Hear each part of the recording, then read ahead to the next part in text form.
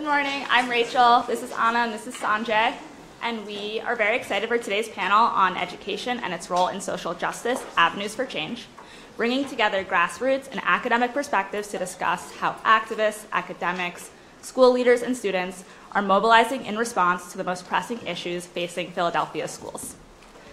First, we're very excited to welcome Professor Sara Goldrick-Rab, a professor of higher education, policy, and sociology at Temple University, and founding director of the Hope Center for College, Community, and Justice. Professor Goldrick-Rab is best known for her innovative research on food and housing insecurity in higher education, having led the 4 largest national studies on the subject, and for her work on making public higher education free. Mr. Jimenez is a dedicated educator who for the last 14 years has worked with students in Philadelphia from preschool age to the post-secondary level. Along with teaching at the high school level, Mr. Jimenez has facilitated several professional developments with colleagues in the school district, the local community, and at post-secondary institutions. ShaVon Savage is the principal of Henry C. Lee Elementary School in West Philadelphia. With 100 students holding individualized education plans and approximately 16% identifying as English language learners, Lee has seen significant gains in student achievement, attendance, and school climate under her leadership. Prior to her role at Lee, Mrs. Savage served as a teacher, school improvement coordinator, special education and student support administrator, and education and public finance attorney. She is a member of the Fund for Philadelphia School District and a 2019 Newborough Fellow at the Philadelphia Academy of School Leaders. Moderating this panel is Anna Harkin, a Penn Law 2L and education policy student at the Penn Graduate School of Education. Before we begin, please note that to allow those who couldn't join us in person today to enjoy the conversation and for CLE purposes, this event is being recorded and live streamed. If you have any questions, please speak to anyone from TPIC or Kanisha. We'll also have a Q&A at the end of our panel, so if you have a question during the panel, please raise your hand and a student will bring you a note card, and we'll get to those at the end. Thank you so much for joining us.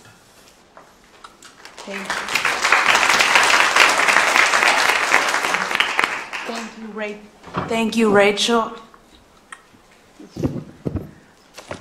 Good morning, everyone. I'm a former teacher, so I'm going to ask that we try that again. Good morning, everyone. Good morning.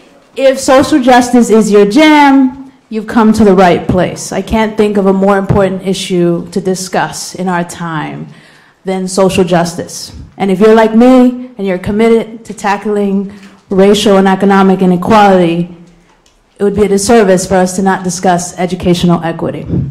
I'm so excited that we're here at Penn Law centering this conversation on education with our panelists. So let's get started.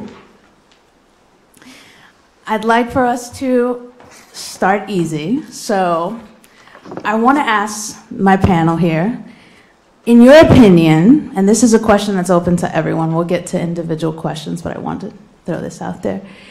What do you think are the biggest challenges facing education?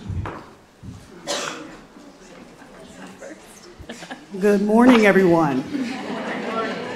I would like to preface all of my answers by saying that I speak on behalf of ShaVon Savage and not on behalf of the School District of Philadelphia. As a school district employee and a native Philadelphian, I have been here and in and out of education for the majority of my career. And in my current role, I would say that our biggest issue is inequitable funding, point blank. When you look at how school districts are funded, not just here in the Commonwealth of Pennsylvania, but across the country, we have relied heavily on formulas that really look at people's property values. And based upon the previous panel on housing, you can see how that would squarely affect how we fund schools. It is important for us as a society to recognize that all children need and are required to have equal opportunity in education. And in order to access that, we have to fund it appropriately. Now, the idea of equity in education, however, does not mean that everybody gets the same amount of money. And I think that needs to be part of the discussion as well, because in communities that have traditionally and historically been underfunded, underrepresented and not well supported, they are going to need and require more funding now to really remedy the issues and the inequities that have been created in the past. If I can piggyback on that, I want to note that that funding inequity extends into higher education. And it does so in ways that advocates and researchers have documented are so profound that if we were allowed to in higher ed, we would probably see lawsuits over that funding. We send the most money to the schools that enroll the least vulnerable students. We send the most money to institutions with existing large endowments that prop up substantial gates to entry in the first place. As an alumni of this institution, I will very bluntly say that includes Penn. This institution receives far more dollars, public dollars, local, state, and federal, than does the Community College of Philadelphia. And yet it does not pay its pilot taxes to the city. We at Temple University are test optional because we know that standardized tests tell us next to nothing about how well students will do in college. We're still not who we need to be at Temple, I don't believe. But when we become affordable, we will be more accessible and affordable. But to say that an elite institution is affordable because it offers substantial scholarships funded by its endowment to which no one can get access because they cannot get in, that also is not funding equity. So I would strongly agree with you. Yeah, this is a huge question, and hopefully I don't go too far like in the existential aspect. But I think the biggest issue with education is kind of an existential issue that our society is facing. When we have much more emphasis on numbers and data, I can speak from my own experience as a teacher. I have to do a ridiculous amount of paperwork just to justify kind of a kid struggling in my class, which is the supports that we should provide it. But at the same time, I'm not given the time, on my own time, to work on that. And I have 4 children, y'all. And I don't really got time to be doing this and doing that and checking off boxes. But as a result, many of my colleagues leave education on an average of 2 to 3 years. So 50% of teachers that enter into the school district of Philadelphia leave within those first 3 years. So I've seen people come and go, and I've only been in my building right now for 7 years, and I'm an OG in my building. So this lack of institutional continuity of educators and even developing their pedagogical practice also kind of feeds into this larger cycle of just pushing kids through, teachers getting, worked to death, and then leaving, and then everybody becoming disillusioned. That reinforced the concepts at the very basis of our society, that black and brown children can't learn the same way or can't do as well. And ultimately, that is also tied to the fact that when they play with these numbers, we're actually doing a disservice to actually real deep thinking and learning in the classroom. So, like, I could tell you right now, suspensions in the Philadelphia School District are at record lows. That's because they're not suspending anybody. I can tell you that the number of graduation rates are higher, but that's because they're not failing anybody. And so this perverse cycle just becomes more image than substance. And I think that is a reflection of where our society is at right now. That we look at the screens, we pay attention to the distractions, and we're losing focus of what the purpose of education is. The purpose of education is not to turn out a widget, it's to make a human being.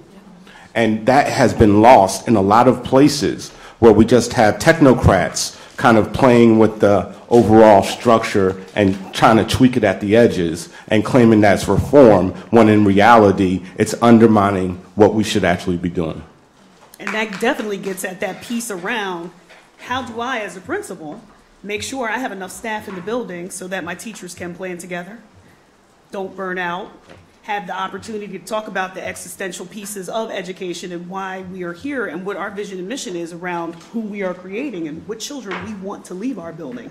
It's a resource issue because unfortunately, I don't have enough teachers to do that. Yep. And if they had some money somewhere for us, it would make it a lot easier. And you're a great administrator, I can tell. And just to veg you back deeper off of the funding issue. Yeah. In Pennsylvania, if you look at how funding is actually across the board, it has less to do with socioeconomic status, and the number one indicator of how little or how much funding you get is actually racially based. And in Pennsylvania, it's almost ranked, I think, 49th out of the nation's 50 states. So that's where we're at in this city. Building off some of the points that you all have made, I would like to ask, the achievement gap and access to a quality education are key in many conversations on education. What do you believe are the most effective avenues to increase opportunities for children who historically have been underserved? And I'd love it if Ms. Savage and Mr. Jimenez speak from the K-12 experience, and if Professor Goldrick would speak to the long-term implications of that. That's a deep question. I think it does, again, go back to that issue around funding equity, but also really as a society and a community being able to diagnose and determine what children need based upon the vision we have for the students that we graduate. I know everybody has heard the party line around, the kids are being prepared for careers that don't exist. They are being prepared for technologies that we don't necessarily have right now. Where is the nimbleness and the flexibility in the education system to adjust and address those things? And also, in terms of the achievement gap, really thinking about what that gap is and how we are defining it. Are we talking about just achievement? Are we talking about behavior? Are we putting real supremacist ideas around what children of color, children with ability differences, children that come from different socioeconomic classes, what they should do or what they should have when they come to school in terms of skill sets? I think the conversation around that needs to be had at a deeper level, and really building by building, neighborhood by neighborhood, as well as in districts and as a society at large, because the ability of certain neighborhoods or communities to fund their kids' education a different way or provide more monetary support than others really gets at the base of where that achievement gap comes from.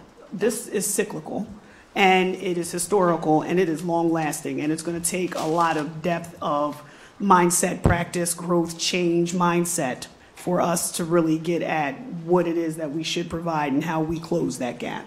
I can't sit here and tell you that there's one particular curriculum that works, or we should just provide behavior supports because kids have behavior issues. It's so much deeper than that.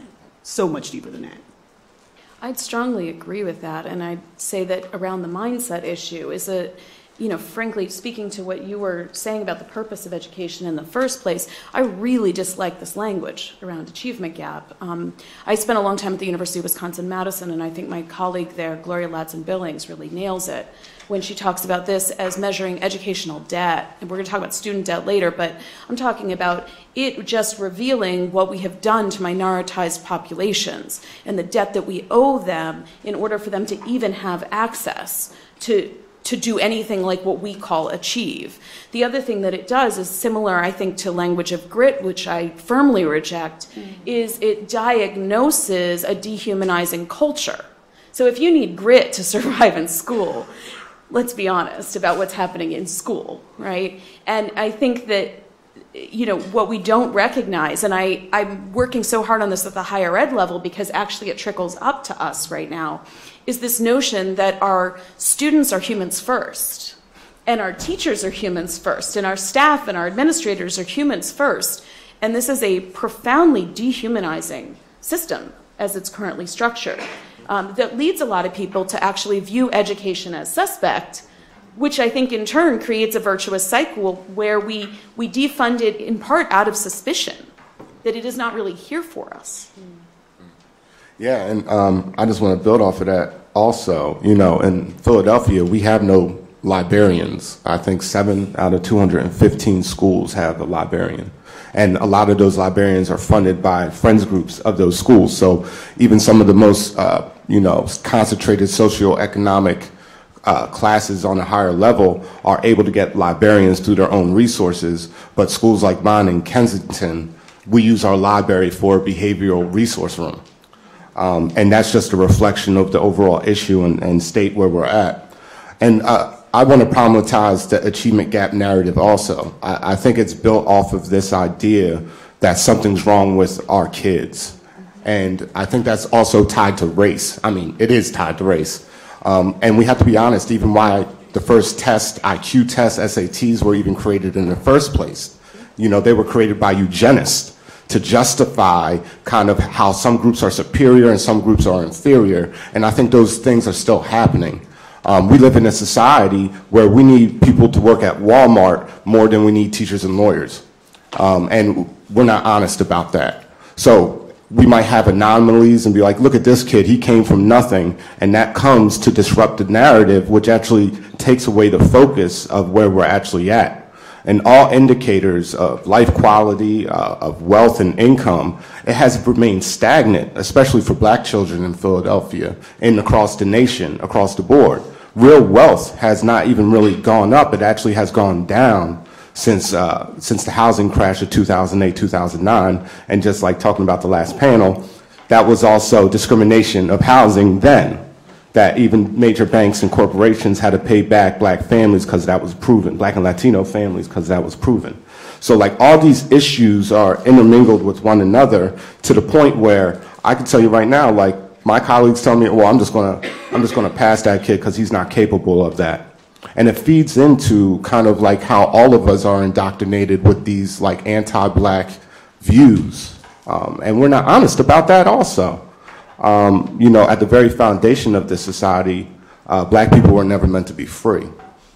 And then we're telling people, oh, well, it's all good. Look at Obama. Look what King got. All you got to do is pull yourself up from your bootstraps. And if you don't do it, then it's your fault. You failed. And the kids are internalizing that now. They step in my class in 11th grade, and they already have believed that they're incapable of really thinking. And I'm talking about thinking, y'all. What do I need to put down, sir, so I can just get a grade, so you can just check off that box and I can keep it moving? And the question never comes, well, have you marinated on the idea in which we're trying to present? And then, do you agree, do you disagree? And sometimes you have to it's like pulling teeth out to even get kids to that point. It's like pulling teeth out to get my colleagues to that point sometimes. This is being recorded, isn't it? I need but that's the larger work that we need to do, and like both of my co-panelists have definitely lovely said, it's a cycle, and we haven't tried, and I would argue that we haven't realistically tried to break out of that cycle. So. Ms. Savage, I have a question for you regarding effective measures of student growth and teacher effectiveness. I think both of your other panelists have also pointed out to that. But if you wanted to jump in after, but questions directed to you first. In terms of, are they real? Are they necessary? What would you suggest as effective means to measure student growth and teacher performance? In a way that is not perpetuating this racial narrative that we've pointed at. I have been thinking about this since I started teaching 20 years ago, because I am older than I look. And honestly, for me, when I think about student achievement and what it is that I would like my 8th graders to leave my building with, it is not just that academic prowess and that general curiosity that makes them an ongoing and continuous learner. I want to know if they are people that respect each other, have boundaries, understand our history as a country, think about social norms and cues and know when to question them, are prepared to engage at a higher level, and are ready for the secondary school environments that we send them into. Are they healthy? Do they understand safety and how to maintain their health and safety? Do they understand family dynamics and have the coping mechanisms to really measure and be reflective of themselves? Those are the kinds of achievement measures that we don't have right now in our system. We are looking at whether or not students can achieve according to standards, which I think is not necessarily a bad system because it was intended to level the playing field in terms of where students were educated. The idea was all students at a certain grade level, no matter their background, their income, their geographic location, were taught the same thing. We focus on that, but we also focus on the other pieces. And when we think about the holistic needs of our kids in our building, we make sure that, we're teaching them how to resolve conflicts, we're teaching them how to advocate for themselves, and they often come advocate for themselves to me about things like recess. And the food is not great. Ms. Savage, you need to find us another lunch vendor. Making sure that they know and understand that they have a voice is important as well. So there's that piece of it. And when you think about those things, then you can better measure teacher effectiveness. Because regardless of what Danielson says, are my teachers and is my staff preparing our students in that way for all of those other pieces and all of those other things? And if I come across people that are not, that conversation has to be held because it creates and jeopardizes safety and health in the building in general. Children are children. They take their direction from adults. Yeah, let me just say, if they entered higher education with the skills that you just described, able to advocate for themselves, comfortable with asking for help and demanding it when they need to, and able to navigate their family dynamics, we would see higher college graduation rates. It has had nothing to do with we have not seen increases as students are coming in saying, I've passed more tests. In fact, they say, but I don't understand why I'm not doing well. I did well on those tests. And the number one thing that they do is they hide from all sorts of things that they have every right to speak up for. So I think it'd be revolutionary if that was where the focus was. And let me just say, talk some trash on Danielson and some positive things, right? Danielson even says that it's not supposed to be a punitive evaluative tool. It's supposed to be something where a conversation can happen between a teacher and an administrator on how to deepen the practice. But unfortunately, it has become another box-checking situation where it just be like, oh, well, you got like a 2, and then you have like a 1.5 on this. Believe me, it's really like that, y'all. And then even when it comes to the state, a lot of the test scores on the school level, if your school building score is low, and even if you don't teach a tested subject, your overall rating becomes lower, which disincentivizes some of the best educators to stay in the schools where they need to be. Mr. Jimenez, my next question is for you, and it's around the role teachers can have in promoting a justice-centered education agenda. And you mentioned frameworks, and we know that those are real barriers. But beyond that, what can educators do? First thing is have no fear. I think a lot of educators walk around fearful, well, I can't say this, or I can't do this, or, what if we do this, we might get in trouble. My position for the last 11 years, I haven't been written up yet, or I haven't been fully written up yet, is to step into that classroom every single day and look at those children like they're my own children, and recognize that their world has been unfortunately limited to the point of stepping into my classroom, especially teaching in Kensington, where some of the most concentrated poverty exists in the city of Philadelphia, and the opioid crisis or the opioid academic, center point in this whole city.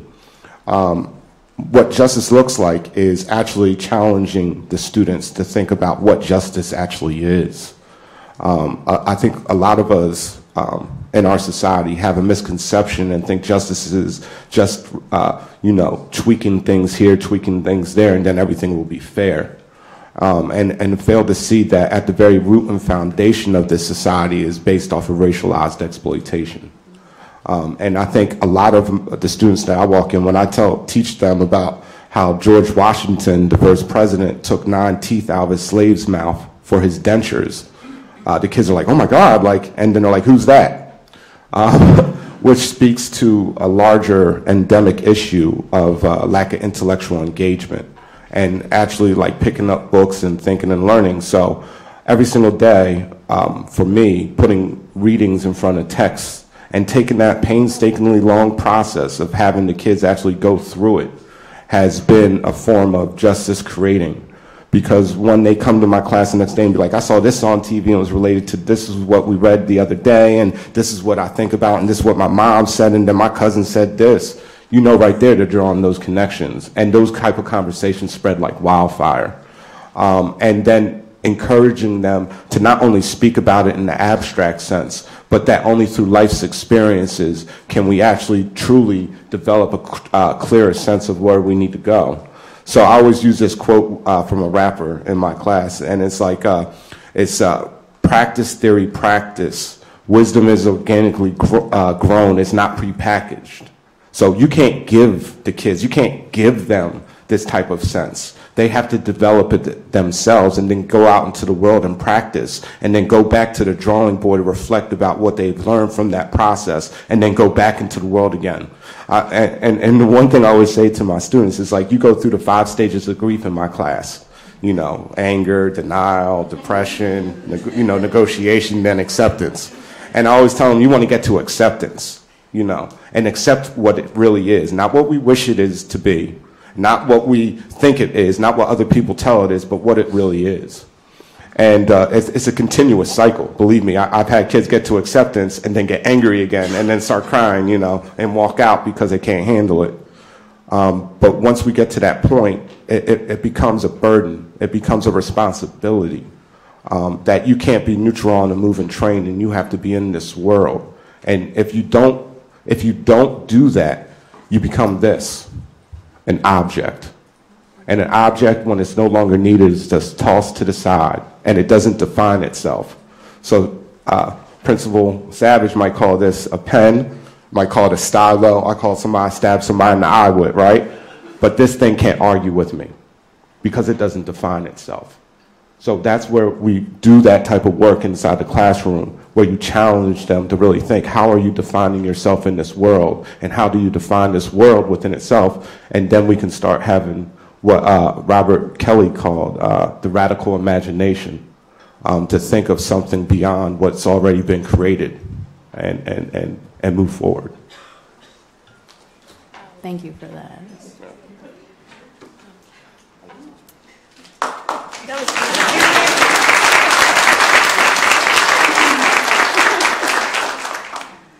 Professor Goldrick, earlier you said if students came into higher ed with all the skills that Principal Savage was describing, it would make the world of a difference.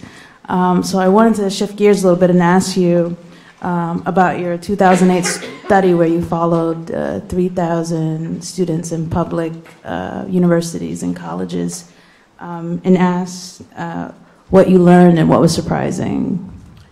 Yeah, so backwards, I can't believe it's been 12 years. So 2008, I was a professor at Wisconsin, as I said, at Madison, and we had this extraordinary opportunity. Most people just talk about low-income college students. They call them Pell recipients because many of them receive the federal Pell Grant. Some members of Congress like to compare them to welfare recipients, but they don't get to know them as humans. And we had an extraordinary opportunity with a lot of philanthropic investment to spend 6 years getting to know those 3,000 students as they tried to get degrees, and watched as only about half of them did. The most transformative moment of the study actually came very early on. It was the fall of 2008. And so, think about that in the national context as well, in terms of the bottom falling out economically, in terms of President Obama and all of those things. And a member of my team was in Milwaukee doing some interviews at the public university there. All of our interviews with college students, we start with no assumptions whatsoever. We just simply ask people, how's it going? That's what we think is the best way to begin a conversation and get to know another human. And this 18-year-old woman looked at my graduate researcher and said, "I'm not okay." And my student said to her, "Why? What's going on?" And the young woman responded, "I haven't eaten in 3 days." That was not something we expected. It's not like, as a sociologist, we didn't know about segregation and poverty, right? It's not like we didn't know we were in Milwaukee, one of the most segregated and impoverished cities in the nation, and actually in Wisconsin, which is home to the largest black-white gap in the entire nation. It's not like we didn't know that. But if you looked at the time for explanations of why people weren't doing well in college, food insecurity was just not a thing. And so we as scientists said, we're going to take her seriously, of course, and we're going to begin to ask the other students systematic questions to see if this is actually a thing. And it turned out that across the 42 public 2-year and 4-year colleges in Wisconsin, this was widespread. So was housing insecurity. So was homelessness. And follow that on, 5 years later, I find myself giving presentations nationally and being told, this must just be a Wisconsin problem. Yeah, right, that was my response, but it took a long time to get anybody to take it seriously. And so in 2015, 5 years ago, I first partnered with a national organization to start sending surveys to assess food and housing insecurity out to the nation's colleges.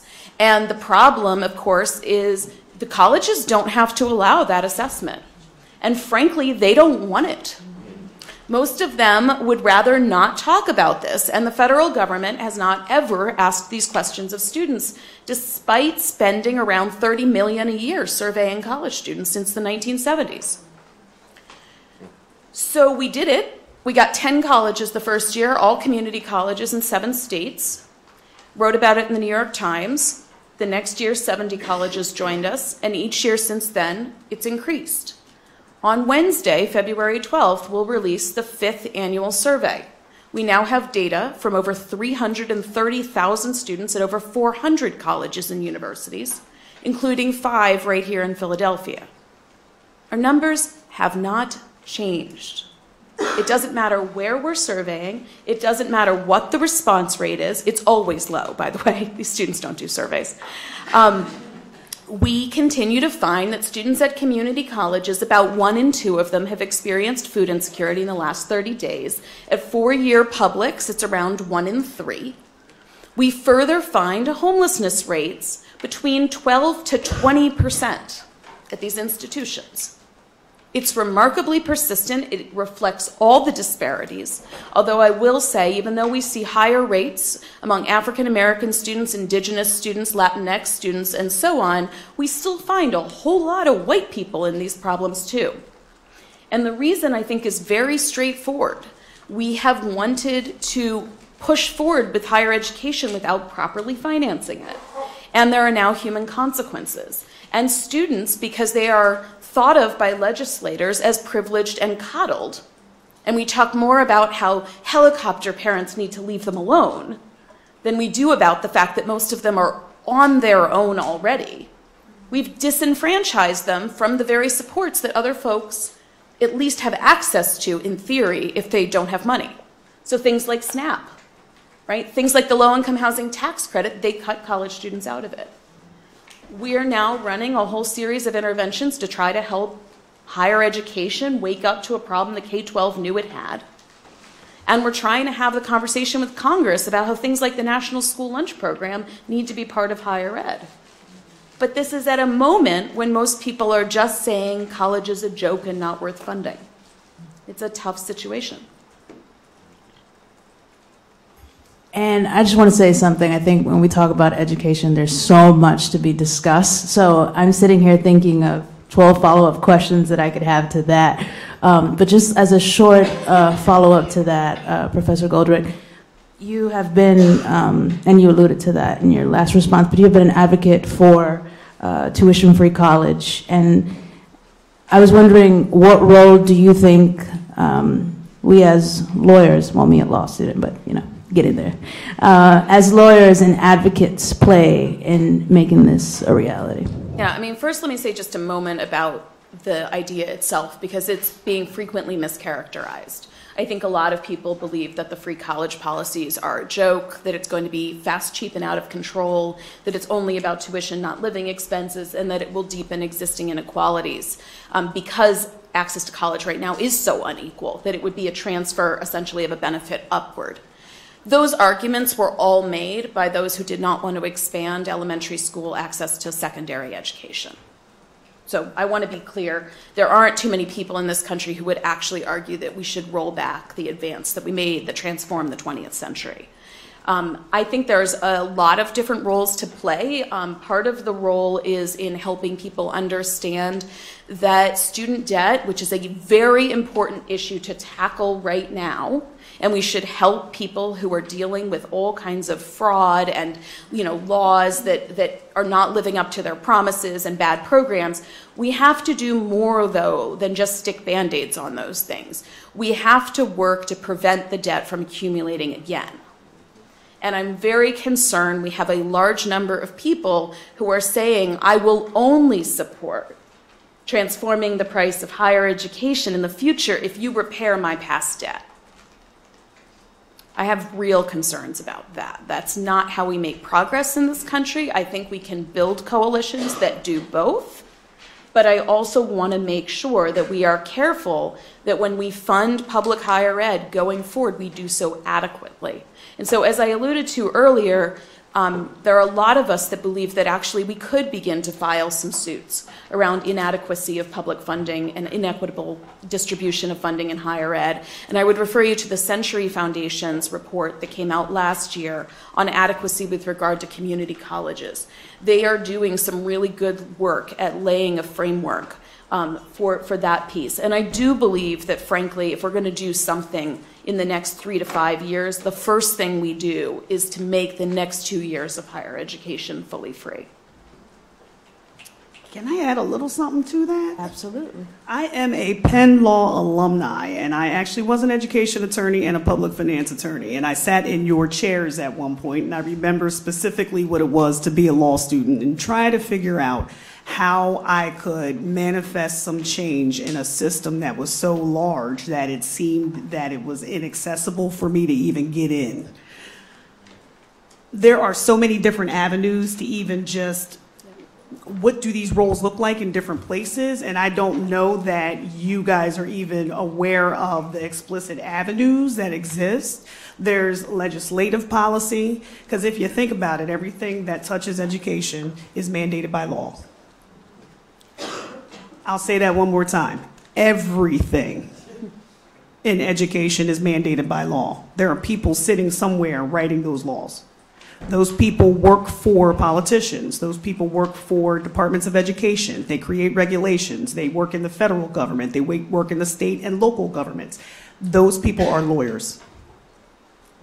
I think the biggest misstep that we've made as a society is allowing people that don't actually go into schools, interact with children, teach in colleges, work with teachers, educate children, whether they are 2, 5, 12, or 18, dictate what we do in the education system. I would implore you, as attorneys, to explore what that looks like. Some of you in this room may have actually taught, some of you may have not. If you are interested in pursuing this as a path, there are general counsel jobs in education for districts. In higher education, people jump all the time back and forth between careers. Explore the school system and decide where you can get in to fit in, because sometimes it is as easy as working for a politician as a chief of staff, and when a revision of the IDEA comes out, having some perspective into how that should be changed. These jobs exist everywhere, and I just don't think that people realize they exist. People fall into them and don't know or have the appropriate background, and then they spend years trying to catch up. But the system is already what it is. If we're going to change it, we have to really look at the legislative piece of it, and we haven't done that. Because the one thing about lawsuits I can say, enforcement is hard. We can sue everybody in the world, y'all. I used to do that. Well, I defended them. and I won a lot. But it's hard to enforce an actual judgment, especially across a district. Corrective action is hard to enforce, especially in systems that are as large as ours.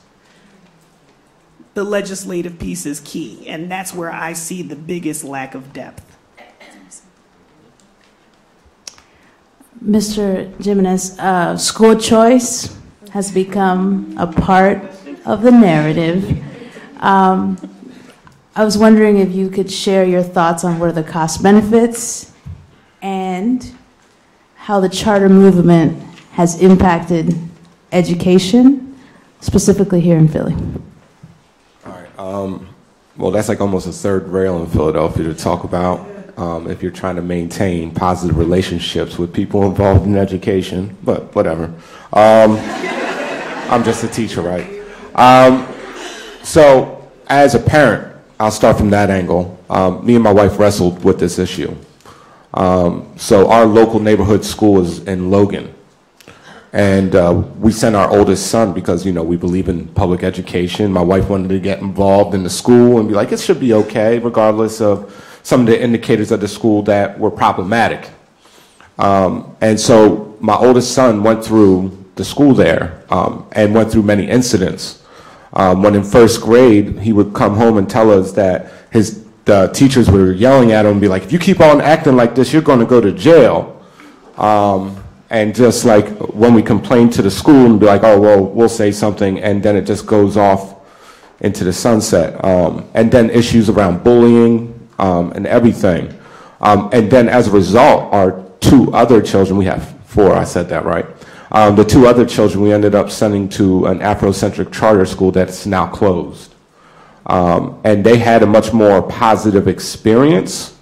But then it got closed due to lawsuits, due to special ed and all that stuff.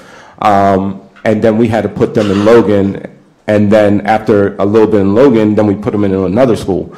So our options are actually limited for school choice. So when people talk about school choice just for charter schools, I think that starts to get a little problematic, where if we want to support the public system and really like influence and not contribute to capital flight, human capital flight, which happens too much at these schools, we want to really emphasize the fact that right now our 5-year-old is going to start kindergarten next year. Where are we going to send them? We don't want to send them to Logan. We had a bad experience there. We don't want to send them to charter schools because charter schools aren't necessarily better places. So as a result, it's like we're stuck in between a rock and a hard place. And all the talk about school choice, I think, undermines the overall need for kind of like opening up the whole system and rewarding schools that do produce it. Not like the high school magnet model, which currently exists, but something where we can like start to like individualize schools and allow kind of more citywide enrollment into the public system, which doesn't really currently exist. And then I would also, I'm a huge teacher union advocate, as you can tell. I also believe that the charter school system needs to start talking about how do we unionize those teachers in those schools, because those teachers are only working with 1-year contracts, and in too many places, they're worked even harder than in the public system. And I know several people that let the charter school system come to the public system, and it's like, wow, this is actually enjoyable. Compared to kind of the grueling everyday expectation and number game that they're playing at the magnet school, even though there's a number game in the public system. But not to get too lost in the weeds in that, I gotta say that I don't think we correct the problem by privatizing school. I don't think we correct the problem by outsourcing the services inside schools. And if anything, I think the model that currently exists that they call school choice, which I really think is a misnomer, I think just reinforces kind of like the structure that currently exists. So if you look at statistics, charter schools are not actually even turning out better numbers, if that even matters. I don't know why I keep on referring back to numbers when I'm talking all this trash. But it doesn't produce any better results than schools do. Graduation rates, achievement on a college level, like it's not happening. So like it just kind of shifts the blame and then puts a Band-Aid on it. So like I've worked very closely with charter school advocates within the city on issues around racial justice, racial inequality, how to address these issues, how to retain more black educators in schools. And we can unite on those issues.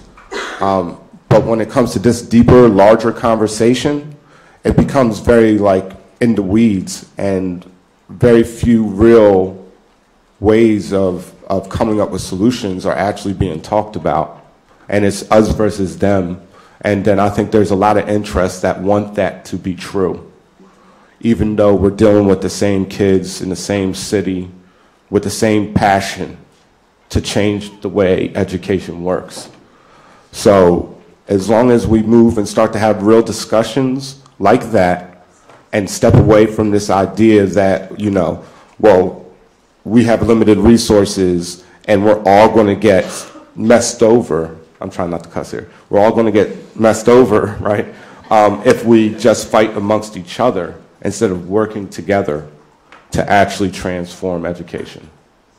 Hopefully that answers that. That's a very hard question. Can I ask a clarifying question as well? Yes. Because you talked specifically about public and charters. Yeah. My deeper question is school choice for who? Because there are Catholic schools, there are private schools, there's private nursery schools, there's many avenues in education that do not include just the public system, because charter and public schools are all publicly funded. I think the larger question is when people opt out of that public system entirely, what does that do to the public system? We have a number of people that, you know, they actually have the finances and the resources to put their children in private schools and Catholic schools, and they have chosen to opt out. What does that then do to our public system? I think it disrupts kind of the community cohesion that we should be developing. And let's be honest about even how private schools and Catholic schools even operate. A lot of them reinforce racialized segregation. Even charter schools right now are reinforcing racialized segregation in places like the Northeast. Mass Charter School that has just gotten an extension has invited more, you know, has like 70% white population at that school. And that speaks to the larger issue. But then you look at Catholic schools, and then they have the similar patterns of those racial discrimination. And then private schools have always been a class kind of exclusion. And if race and class is tied together, by default, you're also having a racial exclusion. And so when they have little cookie cutters and like handouts, be like, well, look, we have this percentage of black students and we have these racial equity symposiums and we talk and we feel all good about it. But at the end of the day, they're still reinforcing, as much as charter schools, as much as Catholic schools, the current structure that exists. So like I know a lot of people that I've worked with move out the city when they start to have kids. And that even goes back to human flight because they want public education for the kids. They don't want to be paying $12,000, $15,000 a year out of pocket, and they can't afford that, quite frankly, on a teacher's salary, let alone with student debt. But when they go out there, those type of issues are draining even further from the human capital that we need to stay in the city to actually have some social economic integration in schools, which I would argue is more important than racial integration in the long term. And as long as that is continuing to happen, and as long as we call this thing choice and give these, you know, false scholarships to people which are just coupons to begin with, I think that, you know, we're not really having the real heart of the discussion about how do we build community cohesion, how do we start to identify with each other, and instead of trying to take our kids away from what we view as problematic communities, which is also racially based, and not put a computer screen in front of them and be like, we're making progress, because innovation is not progress, necessarily. Ms. Savage, a question for you, and then I have some questions from the audience that we're going to shift to. As an administrator, how do you balance your administrative responsibilities with supporting your students and the needs of your community? Carefully.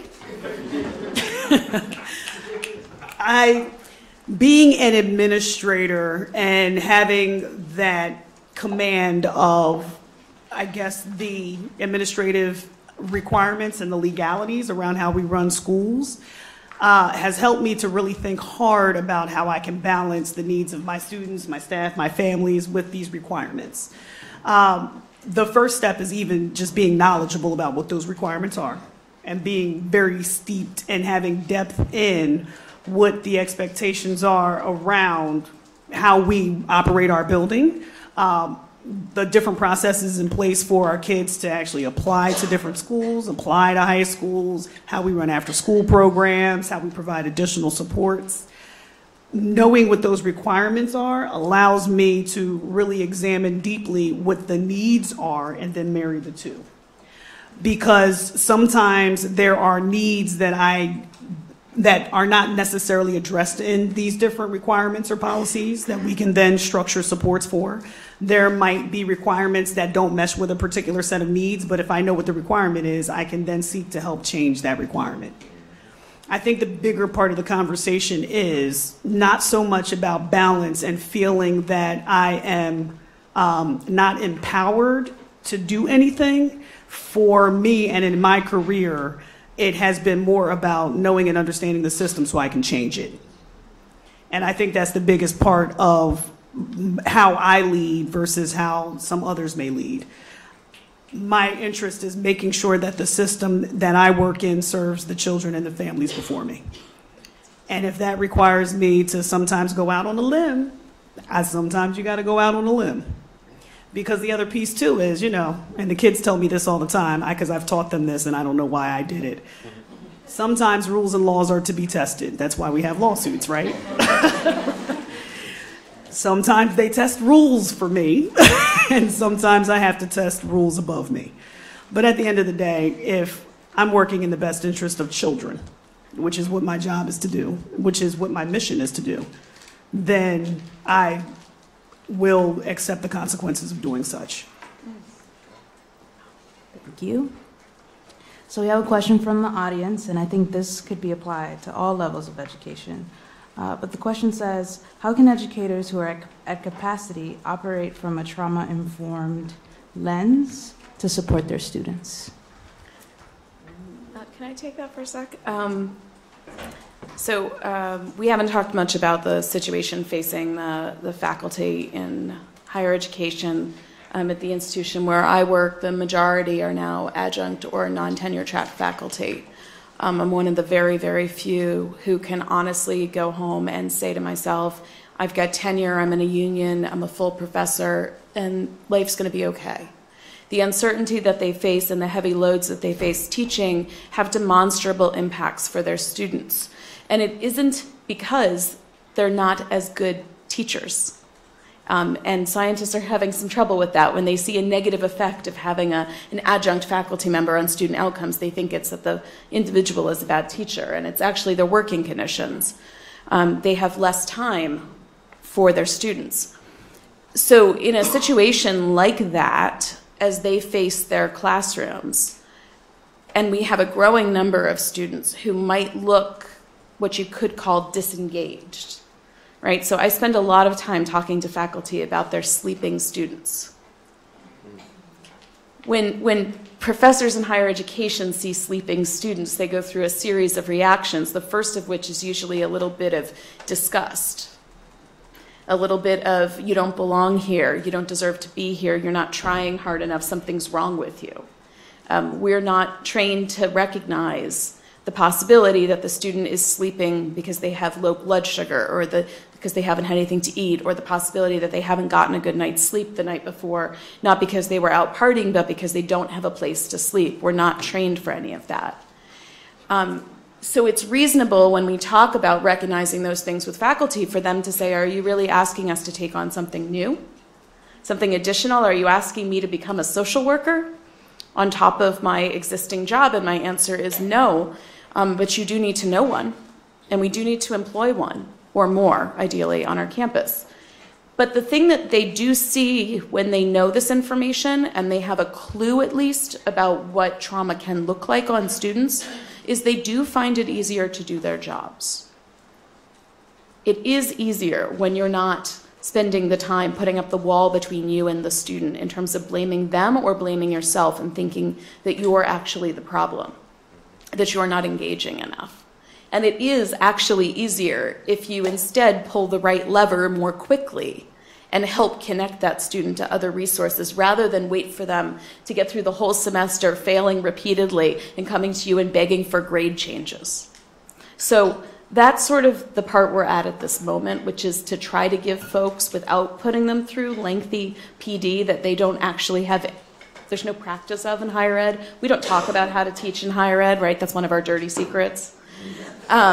So we got to give them like little tips that don't actually require putting any of that training into place. It's really challenging.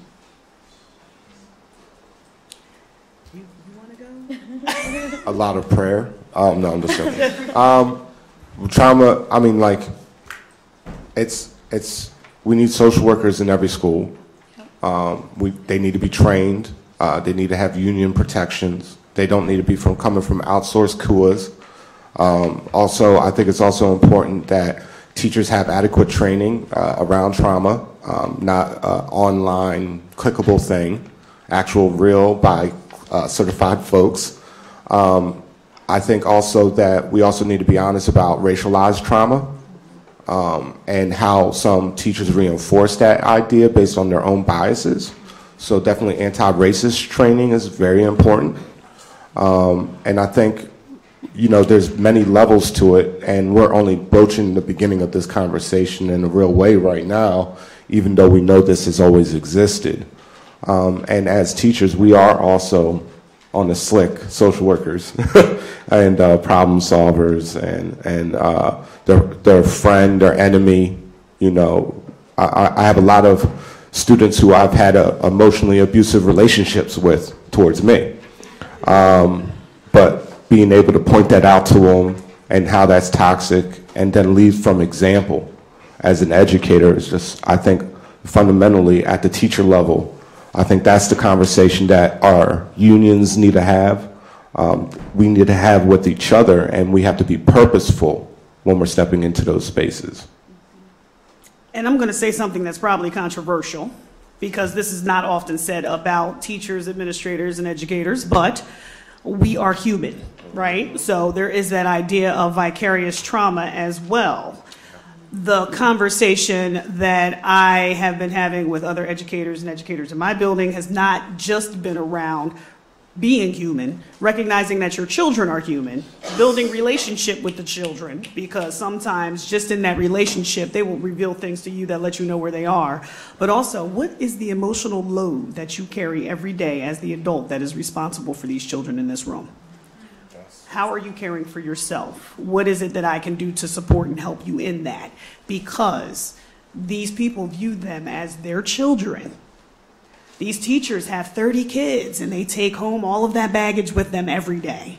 For my middle school teachers that might see 90 kids, they take that baggage home with them every day. Burnout is real, and the burnout is real because we don't talk about it and we don't put the services in place for teachers to actually manage it, especially when we're not paying them enough for them to work just one job.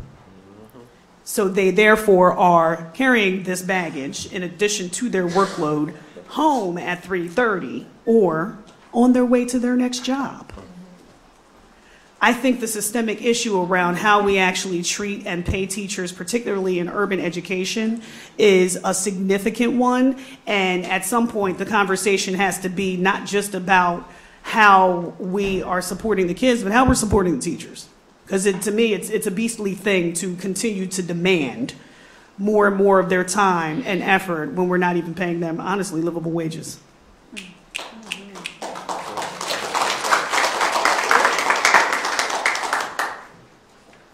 How do we grapple with the nature and the culture of the education system that pushes kids through graduation? Do you agree or disagree? What solutions do you see fit?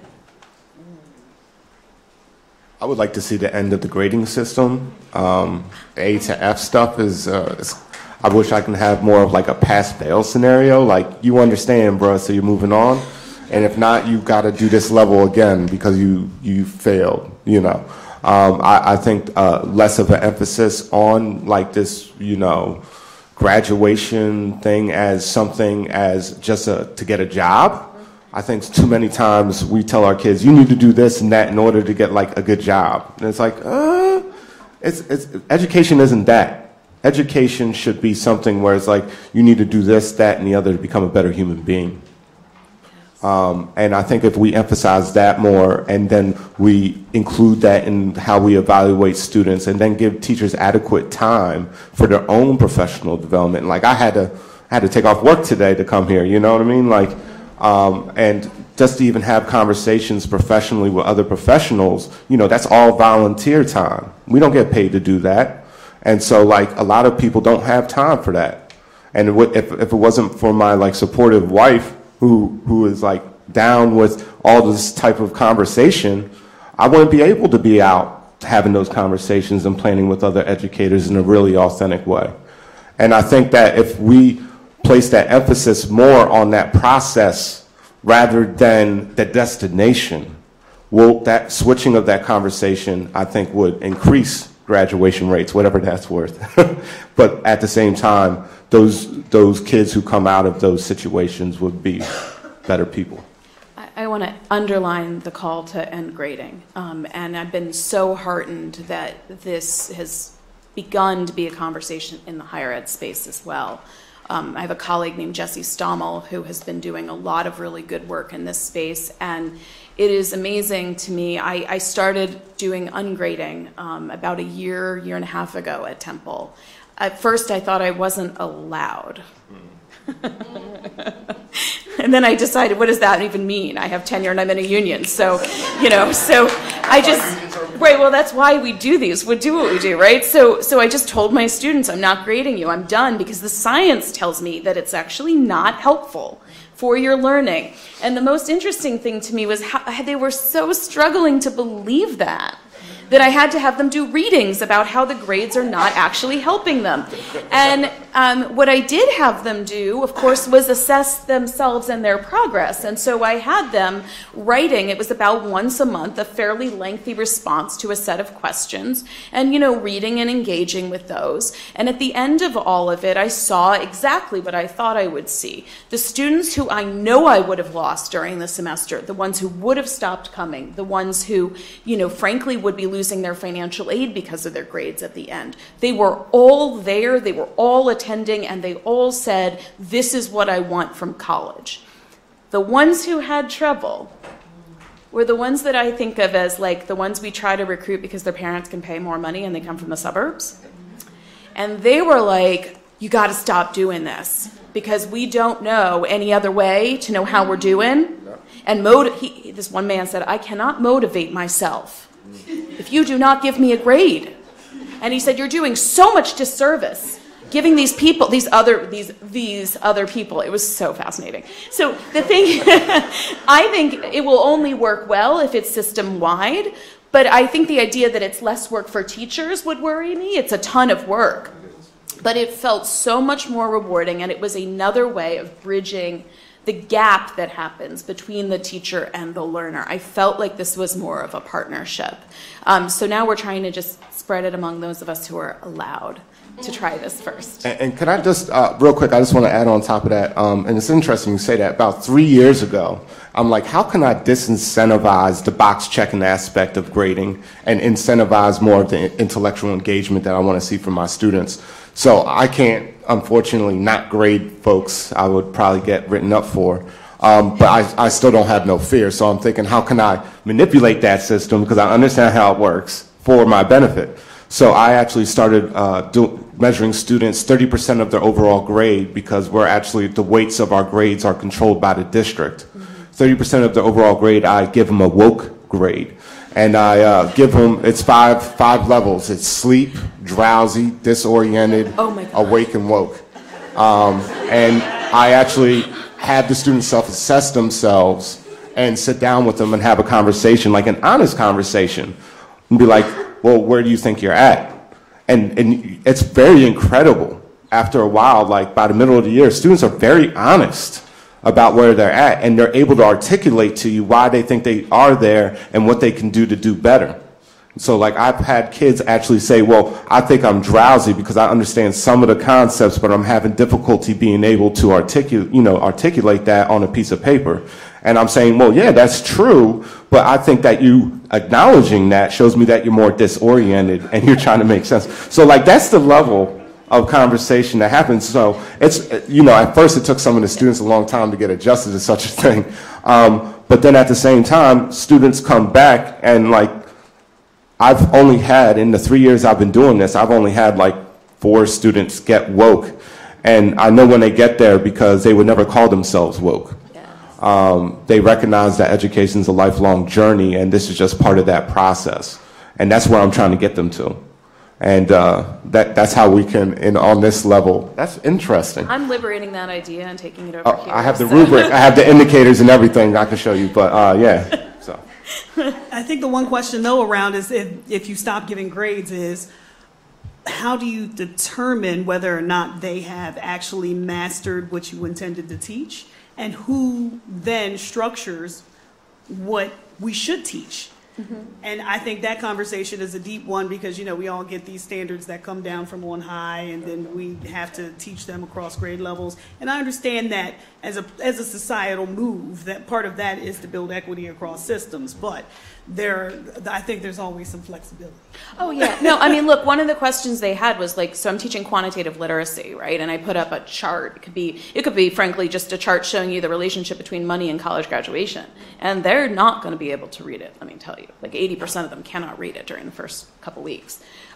It's not like I don't give them quizzes where I'm marking them, right? It's just that I'm not putting the grade on it.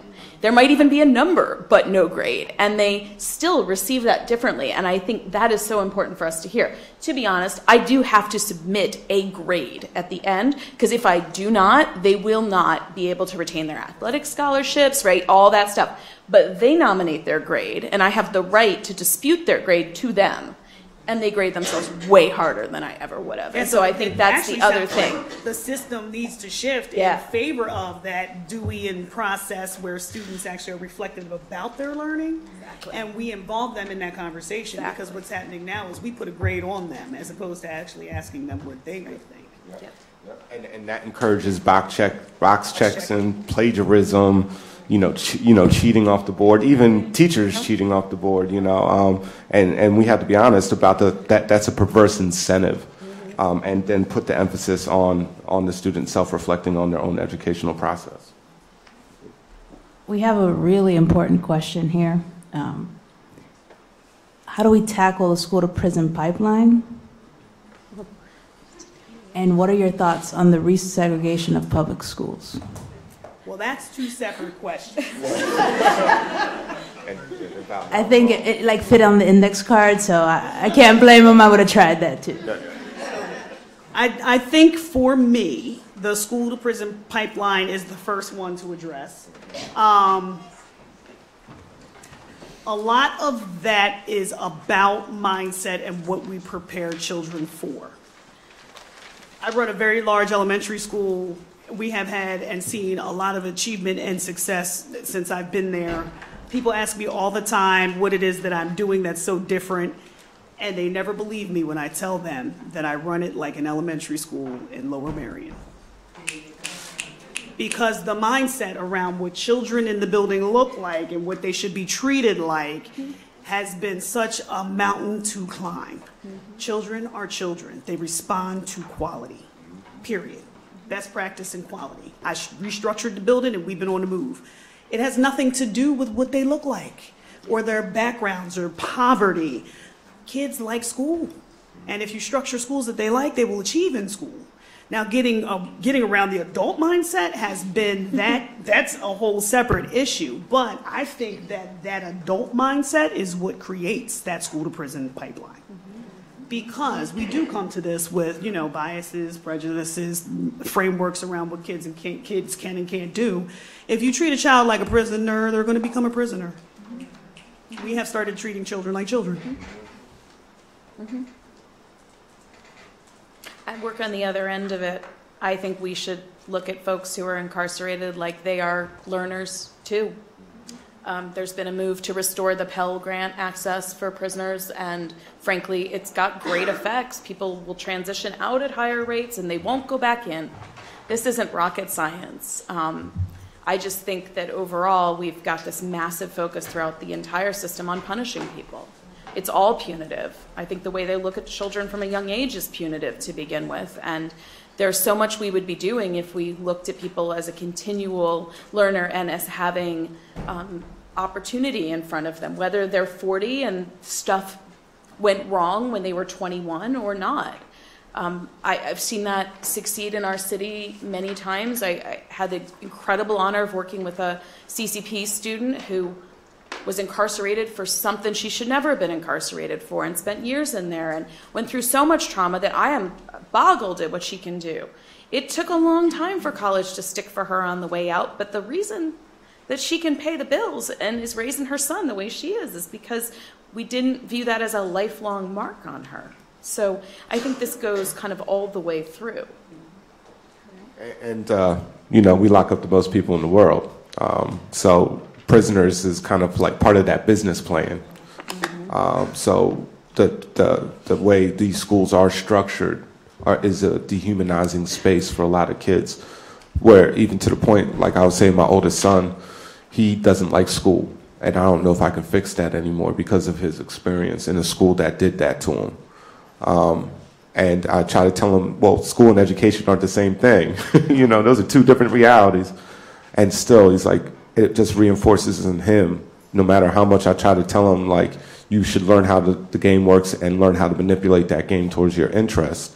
He still is like, well, I'm bored, I don't like it, and move on, And I was like, yeah, but you're in 7th grade, man. You can't get straight F's in all your subjects. That's not cool. And I'm a teacher, so how does that look? So with all that being said, we have to address that. And I just want to say one controversial thing about resegregation of schools. I don't know what we actually solved with Brown versus Board of Education ultimately in the long term. I always say to my students, Brown versus the Board, Civil Rights Act of 64, Voting Rights Act of 65, the Civil Rights Act of 68. I'm like, that's all good, but what did that mean to a poor black kid living in a project building in Philadelphia? That supposedly those things even apply to. So and then you look at the situation in Philadelphia, I believe we would benefit more from purposeful socio-economic integration of the schools. And I think that if we do that first, and then we do a purposeful recruitment of more black and brown educators in those schools, and even in schools with majority white populations, because white people do make up about 70% of our population, I think that would fundamentally shift and add more human capital into communities that need it desperately, but then also rise the level of expectations of the teachers, administrators, and of the students within those buildings. I mean, I wish I worked under you, because I was lucky enough to have one administrator that was on that same page, that defended, that held back all the nonsense that I know you guys get from above y'all. But that's a rare thing for most teachers, and we don't have those levels of support and even just a humanizing space. So then teachers end up like prison guards, talking about in the teacher lounge about knuckleheads and other seemingly race-neutral ways to describe problematic behavior that they pathologicalize the students with, racially based. So school-prison pipeline is just we could play lip service, and that's what we do most of the time. But at the end of the day, I don't see any real movement happening to stop that, except from on the grassroots level. I want to thank you all for coming, and I ask that we give our panelists a round of applause for joining us today.